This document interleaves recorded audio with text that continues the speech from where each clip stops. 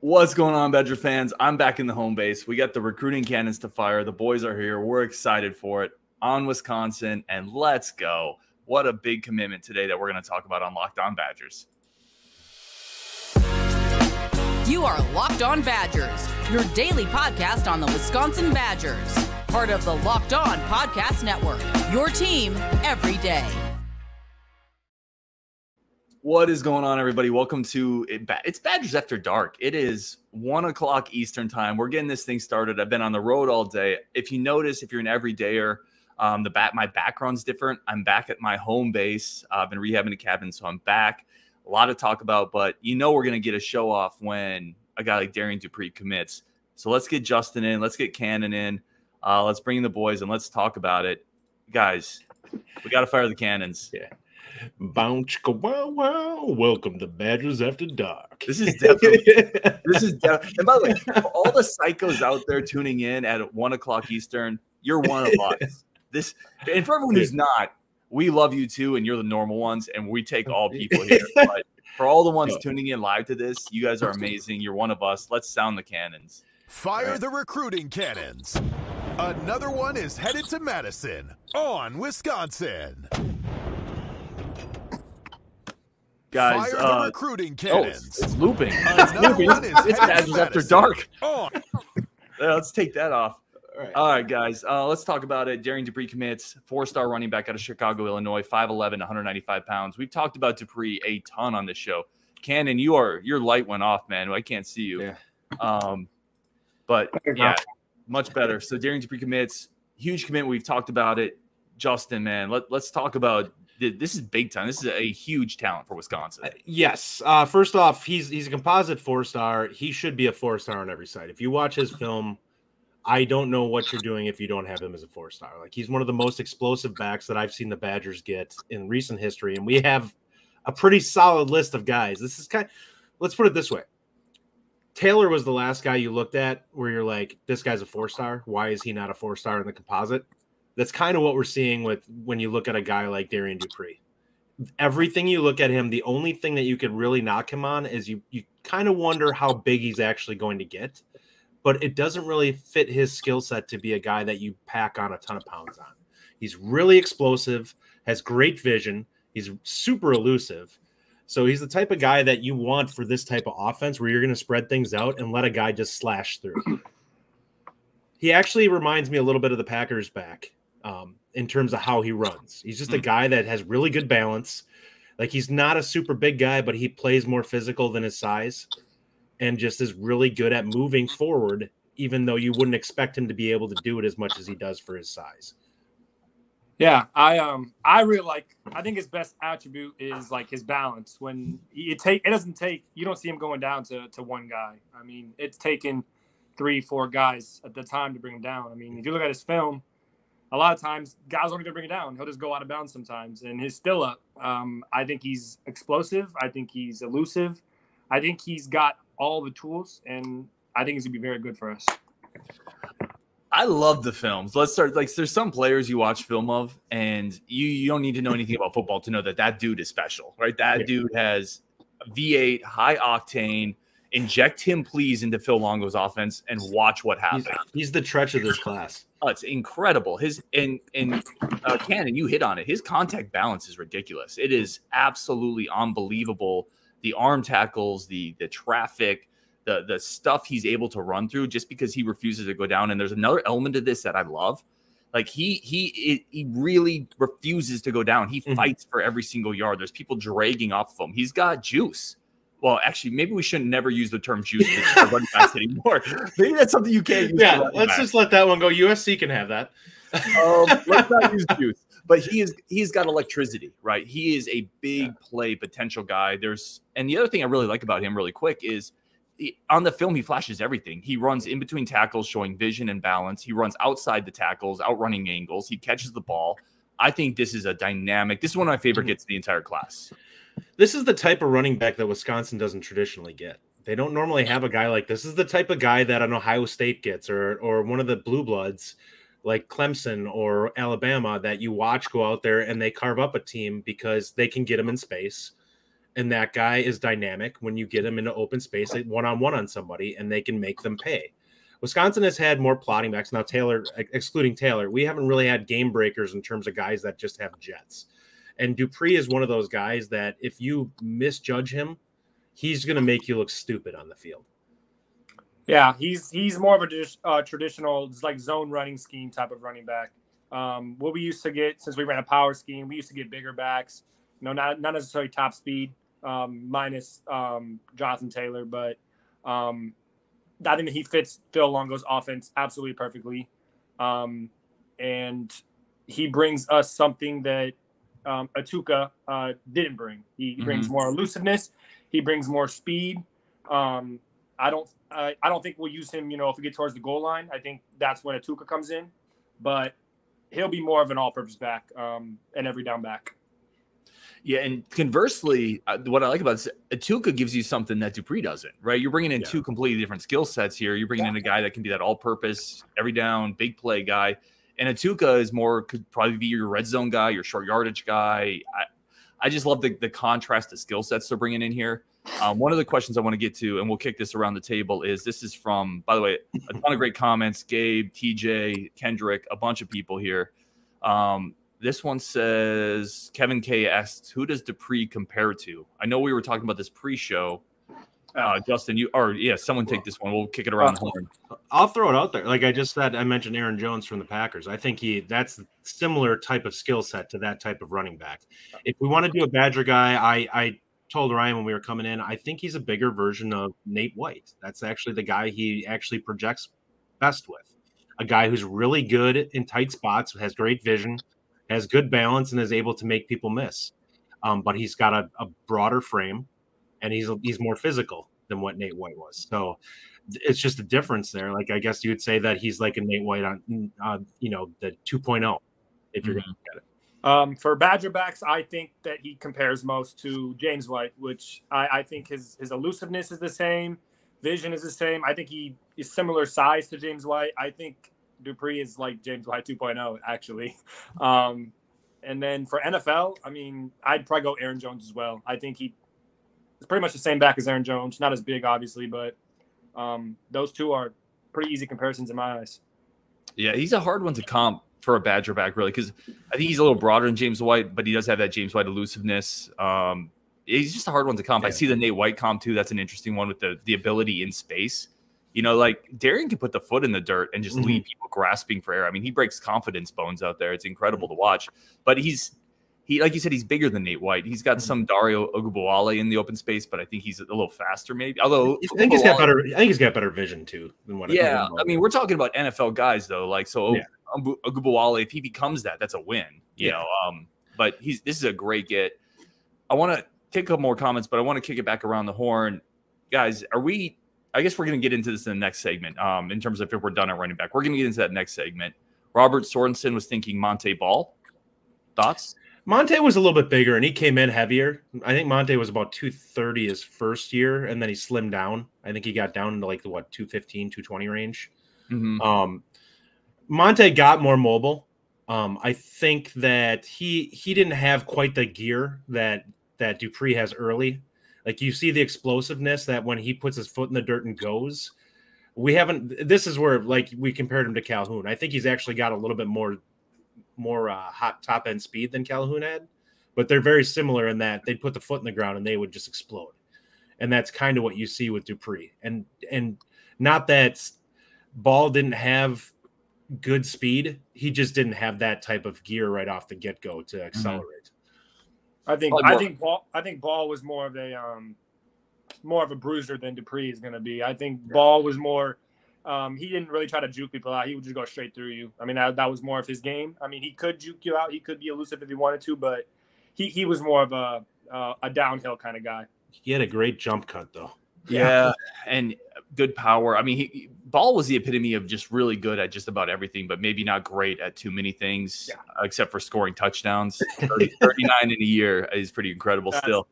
All right, we got to take a quick break, come back. We're going to get into, are we done at running back recruiting? And then we're going to get into a bunch of your comments heavy section next. And then we're going to finish up with just a quick discussion of how this class is coming along, plus get to all your comments on today's Badgers After Dark. I love that. We're going to do more of these. But first, a quick break for friends of the show over at FanDuel. FanDuel is your number one source for all your sports betting needs. It's what I use. We've done a show. Rajiv and I did an entire show on futures just for the Badgers. Futures coming up this college football season. Listen, when we talked about the Badgers and their undefeated season odds, we're not saying they're going to go undefeated. We're saying at plus 1,900. When you look at the schedule, there's only one terrifying game.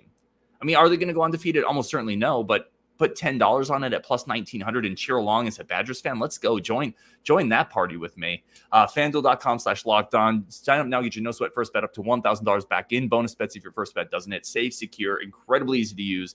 The number one sportsbook app in the country. It's what we use. It's what I use. Go get your futures bet on the Braves, on the Badgers, on the Suns, all my teams. They're all going to win next year. Anyway, sign up at FanDuel.com/lockedon. That's FanDuel.com/lockedon today to get started. And again, I want to say a quick thank you to everybody just tuning into the show. For all the crazies out there watching us live. It's 1 Eastern. You guys are incredible. Let's get everybody back in here. Justin, Cannon. Guys, are we done at running back recruiting? Justin, you can take it. Sure. I think that they will try to get Jones in this if they can massage the situation with Dupree. I don't know what he's thinking in terms of if he's open to this. I've heard hints that there might be some negative recruiting going on with the fact that we already have two backs now. And I know they love Jones. He's a guy they would very much like to add. And I think looking at the running back room, it makes sense to add a guy that's that quality because we don't have guys that we look at as like legitimate running backs that are in that room besides the last couple guys. So I think they would love to get Jones in if they can make it happen. I don't know if the situation will play out that way. And I think that Jones, if he holds out and doesn't commit soon, is going to have some suitors that show up soon. Looking at it, who are teams that missed on their plan A's, and maybe he's a little down their list, and they're like, hey, this guy's got a lot of talent. He's still out there, and he'll have some new offers or teams that come on really strong. I think they're still going to go after Dylan Jones. I think he brings something. I think he's more of a burner than Dupree is. I think he's I think he's quite a bit faster, and I think he's more of a. He can get a little bigger. I don't know if he's as elusive, but I think they're still. If they can still get Dylan Jones, they're still going to try to get him. But if he ends up going somewhere else, I don't think they'll go after anybody else. Yeah, and we had, again, a bunch of comments I want to get into. But, Justin, you can back me up on this. So this isn't hyperbole. I've said from the beginning I preferred a little bit Dupree to Jones. I think both are great. But I Dupree to me is the top of the board. Yeah, I Jones agree with that too. On the cake. But like you already nailed your plan A plus target here. Yeah. I love the pickup. Let's get into some comments here. Let's see. We got D.A. Wolf. Been looking forward to this all day.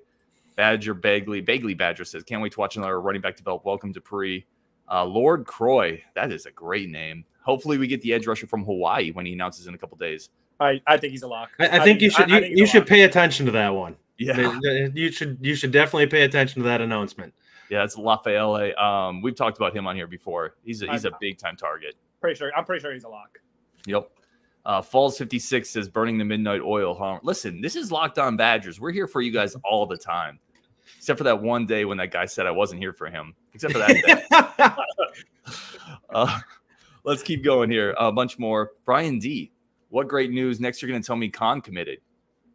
I mean, if we could manifest that, we would gladly do it. I would gladly say Khan. Let's dive into that ledge really quickly, very quick. What's your percentage chance Khan ends up as a Badger? I'm going to say I'm not very high at this point. I got to be honest, guys. Versus the field? I'm at like 15, Badgers versus the field? Yeah. I was going to say 20. It's probably about right. There's a couple of big sharks that are circling him that are scary. But I know Wisconsin, from what I've heard, feels pretty good about their chances still. But we'll see. I mean, we've seen the staff be really confident before. Sometimes, you know, with recruitments like this, it's really hard, especially it sounds like Khan's not the most open in terms of his recruitment. It can be really difficult for them to have a grasp of what's really going on with all of this. And sometimes like this, people get caught completely off guard. So I think currently right now I have it about 40%, but the longer this drags out, the worse it is for us. If this goes, you know, on past into next year, I don't think we get him. This is a spot where we need Rajiv on the show too, just to bump up the percentages a little bit. Well, I'll say this. I mean, if he goes into the fall, like the one positive is there's no more open sessions for coaches to view him and likely offer. But the problem is the new coaches that have come in are now going to have that time if he waits till the fall to really build up a relationship with him. And Wisconsin's just been there the whole time. Mm-hmm. And we saw with Freitag that there's a very real aspect of being there the whole time and kind of establishing that relationship. And you have to hope that that's what plays out in the Badgers' favor, mm-hmm. that he really appreciates that we've been there the whole time, and that he looks at some of these, Johnny-come-latelys, and he's like, yeah, it's nice. I appreciate the attention, but I'm going to go with somebody that's been there from the start. Yeah, Freitag did say, he said in an interview, he said he thought to himself if he would be more upset if he waited for a better offer to come, mm-hmm. Or would he be more upset at himself if he waited too long and his spot got filled? So yeah, I think we could get Con. I think we're in a pretty good place, but the longer it goes, the worse it is. Yeah, I think that's a true statement. This one's from Gabe Ramos. Need some more basketball videos. Football recruiting is so boring. How can it be boring when you just got Darrion Dupree? But I will point out, I love basketball, and I do want to get more of that content out here. So I'm here for you on that one, Gabe. Hey, I'm trying to. I talked to Ryan about that too, man. Yeah. Yep. Everybody's trying to listen. Here's the thing. Really quick, let me, because it's Badgers After the Dark. Like, we can go behind the curtain a tiny bit, right? We did this incredible, in my opinion. And Justin, you were on there. Rajiv was on there. Dylan was on there. It was a ton of fun. The basketball draft show, right? Yeah. And that gets less views than if I talk about Mm-hmm. I mean, I can talk about Nick Evers and it'll get more views than the basketball draft show. So if you guys want more basketball content, y'all got to tune in. But we're still going to do it anyway. Don't worry. I love basketball. I was a little upset. Chucky fell to the bench, man. Wisconsin has low-key had a lot of really good point guards that have come through in the last 20 years.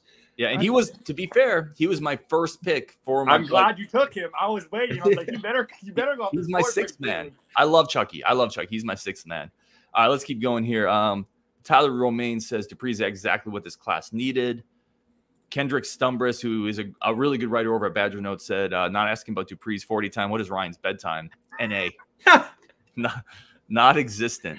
I'm legit curious what his 40 time is. If I had to take a shot, I would say it's in the 4.5s. He's a guy that has he's got some good bursts. I don't think he's an absolute breakaway guy like Taylor was, but he's a guy that can actually, he'll run away from people. I think he's mid 4.5s. Oh, here's Robert Swordson. Cannon just joins doing some of these videos. Happy to have him. We're all better together. And I love doing this, man. Thanks, Robert, man. And Robert, thank you for being in the chat, man.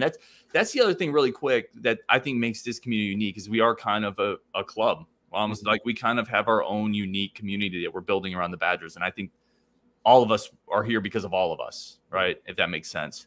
Let's keep going here. Kendrick Stumber says, Dupree is the kind of pass-catching talent that Longo should be salivating over.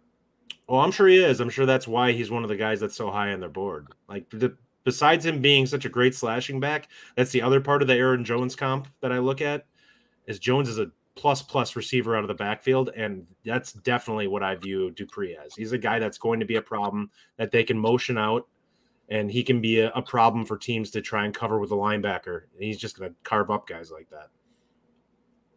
Yeah. It's a type of weapon that Longo is so creative. He's talked about it. You give me tight ends, I'm going to use tight ends. You give me like the real constant with Longo is I develop great quarterback play, and then he fills in skill positions around him as best he has. He'll distribute it to who he's got the most talent. But what we're doing at Wisconsin is we're building a room of running back talent, receiver talent, and tight end talent. He's going to have all the chess pieces on the board, and we know he can coach up quarterbacks. Like this could be legitimately one of the better offenses that we develop. I mean, in the history of Wisconsin over the next several years. Again, that's a bit of a low bar, but speaking of Longo, I could almost see, I'm as you know, I'm really high on Chris Brooks. I could almost see Longo, doing some packages where Chris Brooks will line up as a tight end since he's a little bigger for a wide receiver. We've discussed. I could see definitely offline. Him and McIntosh actually were two guys that Ryan and I discussed that were like, I could see them playing him in that and just splitting him out like a big tight end. Because I could see him growing into a 225 guy, which is basically borderline tight end for us. He's Chris Brooks and McIntosh would be nightmare matchups for a linebacker. I'll put that right there. They're not going to keep up with them. They're not going to be able to out-physical them because they're also pretty big. It creates amazing mismatches that, tight end might not be able to because might not be as fast or. No, I agree. It's like, again, man, I keep saying Badger After Dark, but if you remember the concept of the pocket battleship in World War II, right? Faster than all the small ships, bigger than all the small ships and faster than all the big ships. That's like McIntosh and Brooks. Like they're just bigger than the fast, quick guys, and they're faster than the big guys. They're mismatch problems. And that's what Phil Longo, by the way, if anyone had a pocket battleship on their Jeopardy card today, their bingo card today, you win that one. We got to take a quick break. We are going to come back. We're going to talk about how this class is shaping up. 6 247 composite 4-star recruits already, which in a first full cycle for Fickell, to me feels like an incredible achievement. We're going to talk about that and more on today's Locked On Badgers, but first a quick break for our friends of the show. And a quick second to say thank you to everybody tuning in. A bunch of people in the comments as well. We're going to get to as much as we can on today's Locked On Badgers After Dark, a fun show. And let's get the boys back on. Let's get Justin and Cannon. Guys, let's kick it over to you. Initial impressions, I shouldn't even say initial because we've talked about this class as it's developed, but 6 247 composite 4-star players already. Potential to obviously add a couple more and potential for a couple of these players to get bumps. How do we feel about this first full cycle for Luke Fickell up to this point? I personally love it. I think this has been a really good class. And I've looked at the film on virtually all of these guys. You have. And having looked at the film, there is a noticeable difference, at least to me, from what I've seen in prior classes in terms of physical upside for a lot of these guys. I look at some of the guys that we have on our commit list right now, and there are guys that I think are legitimately 4-star talents. I think Corey is a guy that I think deserves a bump to a 4-star. I think Jensen has the physical tools where I think he could not be a 4-star, but I wouldn't be shocked if he was. So I could see him bump up into a low 4-star. And then there's guys I look at that I'm like, this guy is legitimately, I think he's a 4-star, but he's actually better than what he is. Like I look at a guy like Mendel, and he is a 4-star, but as an interior guy, he's a really good interior guy. I would not be shocked to see him as a 92, 93, looking at how talented he actually is on his film. But there are guys like Kamir Prescott, one of our safety commits. He's a guy that I could see him be a fringe 4-star or be a low 4-star. Mm-hmm. Like there's a lot of talent in this group, and even some of the corners like Harper, another guy that's pretty close. Wisconsin's got a lot of fringe guys this year, and this is not normal for us from a class standpoint. We typically do not have this many guys that are borderline. And really what it takes for them to turn into a composite 4-star is one service to bump them. And suddenly now they're a 4-star. Yeah, definitely. They're definitely going after a lot more higher ceiling, lower floor guys, in my opinion, compared to what we, used to get. The mid 3-stars, they're going to be, they could come in and be pretty solid, but they may not have the NFL upside that, a Dupree or a guard has. I could see us, we're probably going to get around 22 commits or so. I could see them getting the targets they want, and maybe they go after maybe another receiver or, go down the board a little bit, maybe get another offensive lineman. They're definitely going to have to shore up the D-line, though, obviously. That's got to be priority number one. They're going to have to get at least a couple more D-line commits. But overall, the class is amazing. I love everything about it. It's great. I'm super stoked for all the recruits, and I can't wait to watch them. Yeah, listen, you hit on the one real fly in the ointment. And obviously, listen, not every prospect we like is going to work out. That's how recruiting works. I think there's a comment in here somewhere that said we always get excited for these guys. Yeah, it's true because it's recruiting. Like if you're going to follow recruiting, you're going to get excited about big recruiting wins, right? Like that's how it works. If you're not going to follow recruiting, then yeah, it doesn't matter. But you hit on the one fly in the ointment. It's the defensive line recruiting, and that is the one spot in this cycle. And Justin, to your point, I think it's gone really well. They've restocked the offensive line. That was a huge need coming into this year. They got 5 of them. They hit on a 4-star running back. They got their quarterback. They hit on the secondary really well. Number one target at wide receiver. Number one target at receiver. Got a great tight end. Like the class has done really well. ... Except for defensive line, which it's not over yet. But that is the one spot that's the fly in the ointment at this point. Was Kion our number one target? I thought Amari on Stewart was our number one. They were both high on the board, but there's talk that Kian was actually number one. Interesting. And given his ball skills, I think that they view him as a guy that's much higher on their board than some others. Okay. They're viewed a little bit differently as receivers. I honestly think if you look at the things that will translate on Barry, there are some areas that he's ahead of where Stewart is. Like he's just more defined at this point. But from a physical upside standpoint, that's where Stewart has it. Stewart doesn't have the ball skills and some of the crazy things that we've seen from Barry at this point, but he's got more physical upside to him. Yeah, Stewart's sporting that Georgia offer too. That's some offer candy. That you're not wrong. People obviously in the chat know about my love of Isaac Guerendo. Justin said, "Did Guerendo walk so Dupree can fly?" Another one here, Robert Swartzen just says Guerendo with a sad face. Yeah, listen, I will forever die on this hill. Isaac Guerendo was shockingly underused during his healthy time at Madison. I just think that there was we couldn't find a way to really use him because I think can I just interject there because I have a way. Hand him the ball. I guess that's true, but I'm not crushing you. He's a burner, but his burning he needs to get going a little bit first. He's one of those guys, and he's not really elusive. So handing him the ball from the backfield, unless there's a gaping hole and he can get going a little bit, it's hard for him cut a little bit. I wanted to see more jet sweeps from him and stuff like that because then it gets him going a little bit. So the reason why, and I think this is why Guerendo wasn't used as much, and this is why I really want them to go after a guy like Dylan Jones. I don't like running backs being shifted, or guys being shifted to running back from other positions. If you're not a natural running back trying to turn somebody into that, there are innate skills that kids build up playing it from Pop Warner all the way up, where you get a guy like Dupree who's clearly been a running back with his vision and the way he moves on the field. And there are guys that are great athletes, like, Cade Giacomelli could turn into a great player, but we don't know with him as opposed to some of these other guys.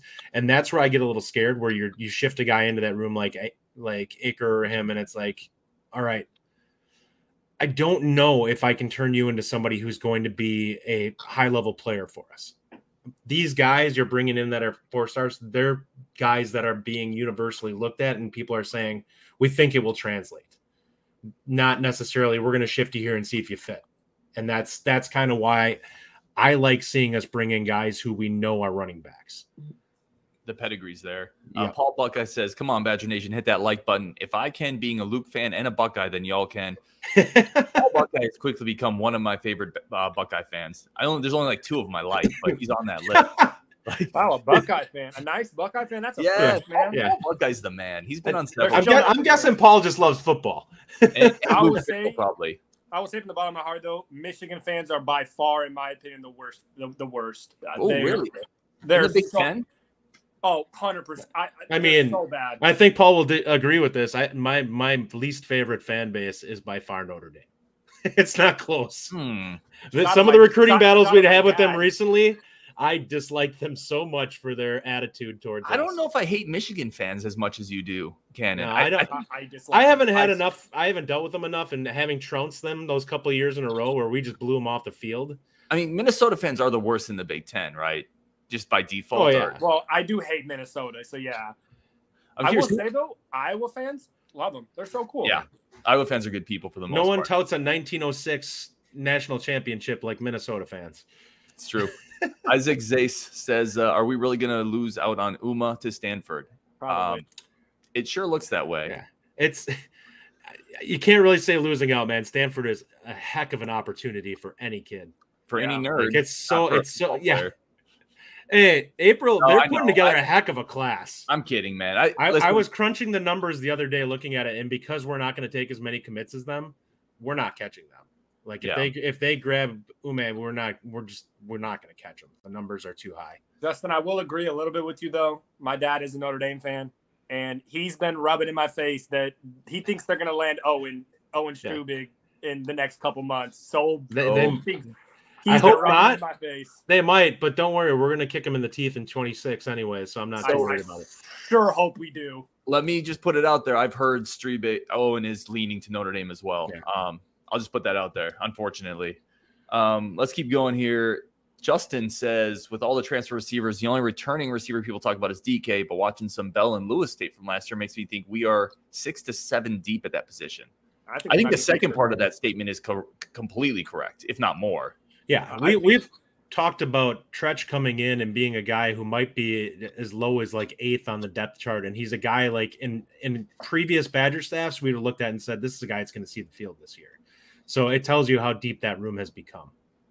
Yeah, I think 6, 7 deep is lowballing. I think we could be 8, 9 deep. I mean, there's a lot of receivers on our deep depth chart that are really good that could see the field this year. Yeah. Sorry, really quick. We went through the list, but I mean, just really quickly, let's rattle off. You got obviously the 3 from last year, DK, Bell, Lewis. You have CJ, Pauling, Green. That's already 6. Burrows. Well, I don't know if Burrows will play. I don't think Burrows will, but him and McIntosh both showed some things in spring. Vinny Anthony showed some really good things in spring. Like, there's a lot of talent in that room.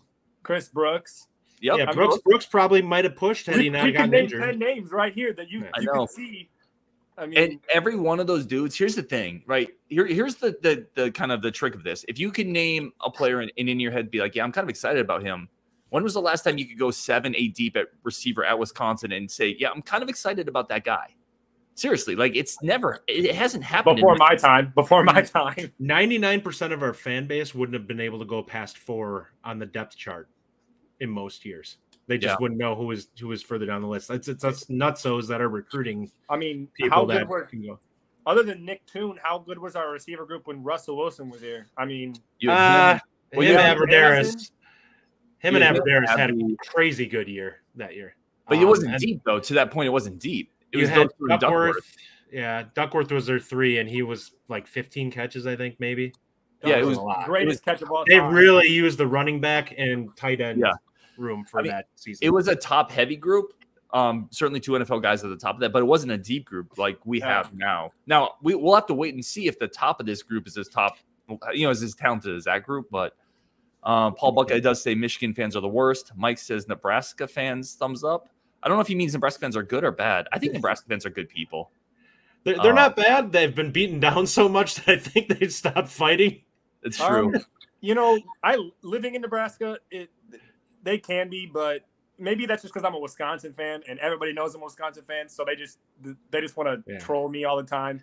But other than that, they're pretty cool people. They can't really troll you considering they're dominant. Well, how many in a row did we win? Like 8, 9? The last time they beat us was 2012. That was the last time they beat us. Yeah. It's been over a decade. And we were up 17-0 in that game before our quarterback got injured, if I recall. Robert Sorensen says Ryan doesn't have to deal with Michigan fans being in Connecticut. I don't have to deal with any college fans in Connecticut. That's the terrible part. This is a college football wasteland out here. You should be living outside. Like it should be like Say Anything. You should be standing outside of his house with a boombox. I'll tell you this, on Wisconsin. I ran into a random Wisconsin fan at a CVS out here, and I followed him back in the store and pretended to buy something so I could ask him on a mandate so we could watch a football game together. And he was so creeped out that he left the store without talking to me. That's how few college football fans are out here. My wife was like, "You're stalking him." I'm like, that is a very fair reaction. I walked back into the store and just pretended to buy things. I'm like, I need floss and razor blades and gum. And I'm like, by the way, you're a Wisconsin fan. I am some duct tape and rope. You want to come to my basement and watch a game with me? He was like, oh man, listen, Victor, it's not creepy. It's college football. There's a difference. You know how Conan O'Brien has a podcast called Conan Needs a Friend? Yeah. There needs to be a Ryan one like that. I am ridiculous sometimes. He goes around Connecticut looking for people to hang out and watch sports with. It just came to mind. We should have a conversation about our 2016 season when I think it was 2016. I think we were 10-2, and with losses to Michigan and Ohio State, really close games. I think it was 14-7. I think, honestly, that could have been one of our best teams a lot. Like, sure. We beat Michigan and we go 12-0, or even if we beat Ohio State that year, like let's say we lose to Michigan, beat Ohio State, we beat Michigan in the Big Ten title game. We're in the BCS National Championship. We've been in a couple of those situations, right? The 2017 year. What was the year with I'm losing my mind. Okay. So the big thing I'll say on that, the legitimate difference is though, I think 2011 team, that offense could have played with anybody. And I think Oregon was actually the perfect storm of a bad team for us because our defense just couldn't deal with their speed. And that was a track team that Oregon had. I think that year, that was the year that Bama and LSU had they were kind of more of like a pro style power team. And I think Wisconsin would have had an easier time playing that style of football game with our offense versus playing a team like Oregon. We would have ate that up. We would have ate because look at most Badger teams in the past 20 years. Our best thing on defense is we stuff the run. That's what that's what we do. But it's teams that will spread us out and throw the ball. That's what they kill us. So I think we play anybody else against other than Oregon. I think we almost win that game. Yeah, that Oregon game was a tough matchup, but I mean, it was still there. Both the Oregon games have been there for the taking. You just haven't. Danny Davis still freaking haunts me. You haven't been able to pull it through. Yeah.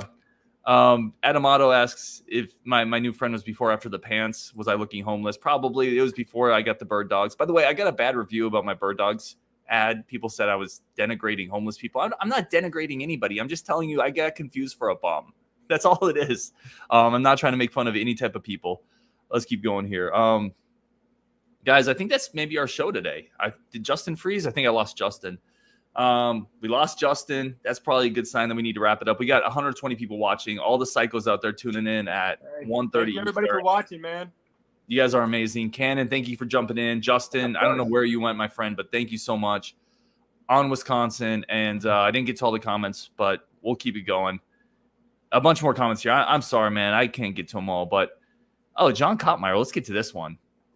Come down to Tennessee. We'll watch a game with you. Love the show, guys. See, that's what I need. I need some people to watch a game with. John, first of all, I've been through Tennessee. It's absolutely beautiful. I would love to take you up on that if I ever get down there and watch a game with you guys. That would be amazing. Ryan, next time Wisconsin plays Nebraska at Nebraska, come down. I'll watch the game with you. Let's go. See, this is what I need friends to watch the game with. And maybe Locked On Badgers is just that community that I've needed, and hopefully that other people need it as well, which is the whole point of this, right? Cannon just sent a message one day in the Discord. He's like, hey, can I jump on the show? And what did I say? I was like, hell yeah, let's do it. Let's do it. Let's do it. Let's get more voices, more community, more involvement. That's 100% of what this show is all about. All right, let's wrap it up there. Bruce says, great show. Robert Swordson says, get Jack Dunn on the show. I would love to talk to Jack Dunn. Let's keep going. And on Wisconsin, really do appreciate you guys. Cannon, thank you. Justin, wherever you are in the blackness of your YouTube camera, appreciate you too, man. On Wisconsin, and let's go. We'll talk again Monday, I think. Probably not tomorrow. We'll talk again Monday.